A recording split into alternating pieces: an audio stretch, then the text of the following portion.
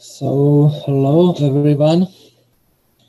Good morning or good afternoon according to time zone in which you are. We have here in Czech Republic and Western Europe or Central Europe still morning maybe, and in Russia there is already afternoon. I would like to welcome you on the next session of SPECOM. So we have now 6, 8, 9 papers, 9 short presentations. So I would like to ask authors to prepare presentations and to use these 8 minutes you have for presentation, so that we have 2 minutes for questions. So do we have here the authors of first paper? It is named Bulgarian Associative Dictionaries in the Lablas web-based system by authors Dimitar Popov, Velka Popova, Krasimir Kordov, and Stanimir Železov. So, hello, dear colleagues. I know I'm not on the list of the authors, but I will be presenting for Dimitar Popov, Velka Popova, Mr. Kordov, and Mr. Železov. My name is Radostina Iglikova. I am just going to share my screen so that you can see our presentation. Can everyone see? I hope everything is well visible. Could you just confirm that? Okay. Yes? Okay. So hello once again. I will be presenting on behalf of the authors of the paper, which is entitled Bulgarian Associative Dictionaries and the Lablas web-based system. The topic of the presentation are the Bulgarian Associative Dictionaries in Lablas. The web-based system is developed within the Klada BG project. Pilot version is already available of the system, and it is being currently periodically updated with new data. Let's first take a very brief general overview of associative lexicography. As we all know, some of the priorities of psycholinguistics today include the gathering of associative data and the development of associative dictionaries and thesauri. These are both crucial as they provide the raw material for studying the mental lexicon of human beings nowadays. As far as Bulgarian associative lexicography and its contributions, the situation is the following. There are unfortunately very few, in fact only 3 dictionaries available. These are the Bulgarian Norms of Words Associations Dictionary, the Bulgarian Associative Dictionary, and the Dictionary of Child Word Associations. It is also worth mentioning that Bulgarian language is also featured in the Slavic Associative Dictionary, where it is represented in comparison with Russian, Serbian, Ukrainian, and Belarusian. This situation unfortunately poses a problem, the problem of a lack of a realistic overview of the existing empirical material, since there is an immense amount of unsystematized associative data in Bulgarian. And it all comes from separate specific studies in various different fields, such as psychology, foreign language teaching, psycholinguistics, etc. The creators of the Lablas system and the members of the team envision a solution being the creation of a web-based system in response to the existing need for a reliable and dynamic systematizing of existing data on the one hand, and on the other hand, its representation in a research-friendly format. In relation to achieving some of these solutions, the year 2020 saw the start of the newly developed web-based system named Lablas.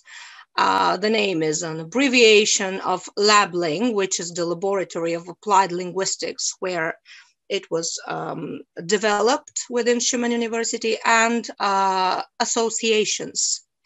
The system is divided into 4 main modules, which we can see over here in this figure.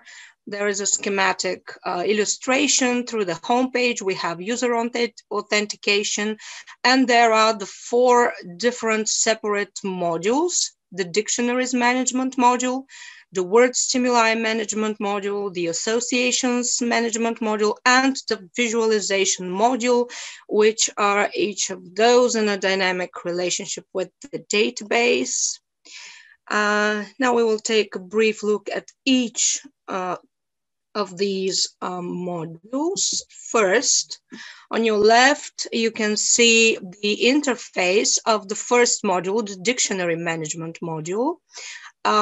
What it can do, or more appropriately said, what the users can do is modify existing dictionaries, or in case they prove to be unnecessary, they can be deleted. And the most important and crucial feature would be the creation of new dictionaries, where there is an option of including statistical information regarding the number of surveyed persons. The second module, also again on the left, is the Outlook, is the word stimulus management module. Once again, it has the option of modifying or deleting existing stimulus words.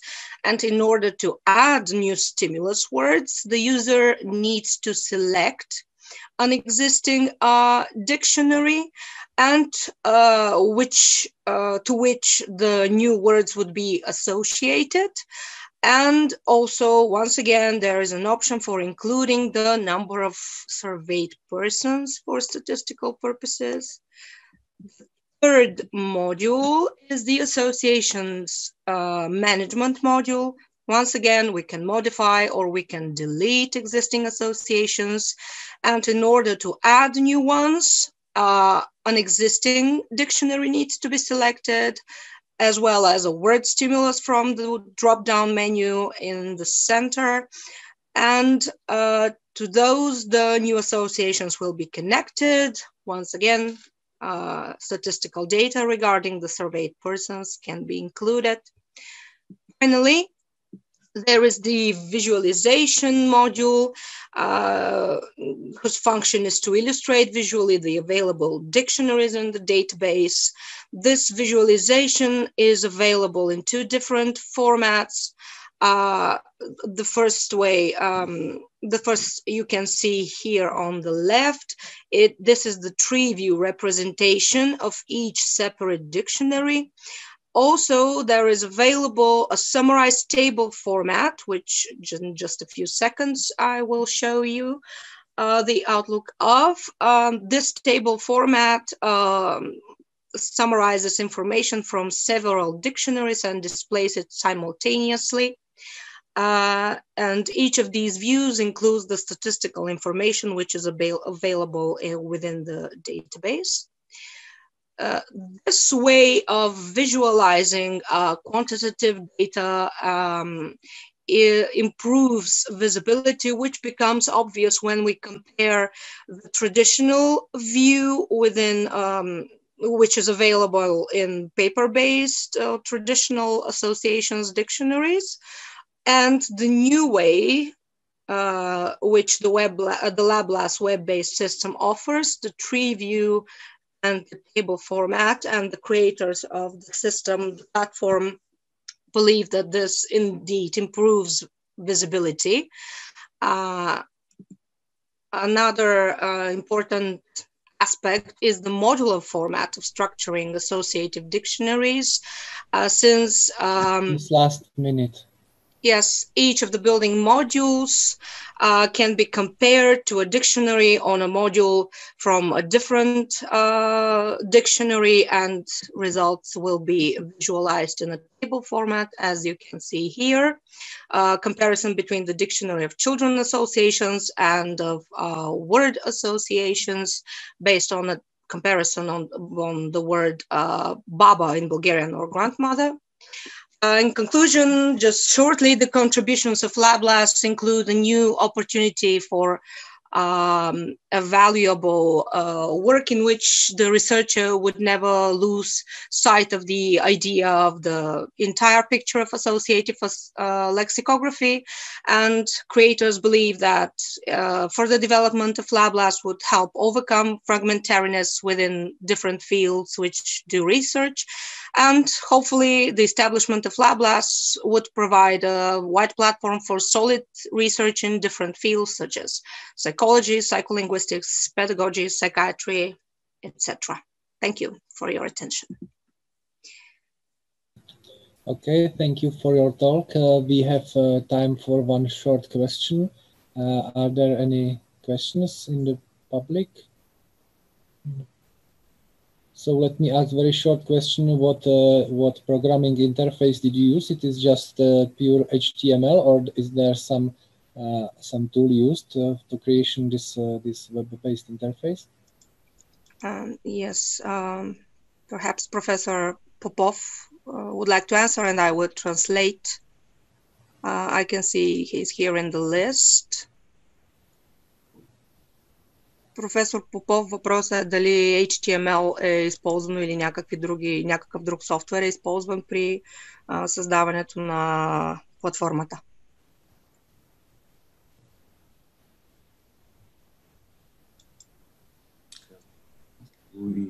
Hello, we used PHP programming language, but HTML is for visualization of the web pages. Also use JavaScript and MySQL database for the whole web-based system. Okay, thank you very much. Unfortunately, there is no time for other questions. We are a little bit already behind. So I would like to ask following speakers to really be on time with the 8 minutes presentation.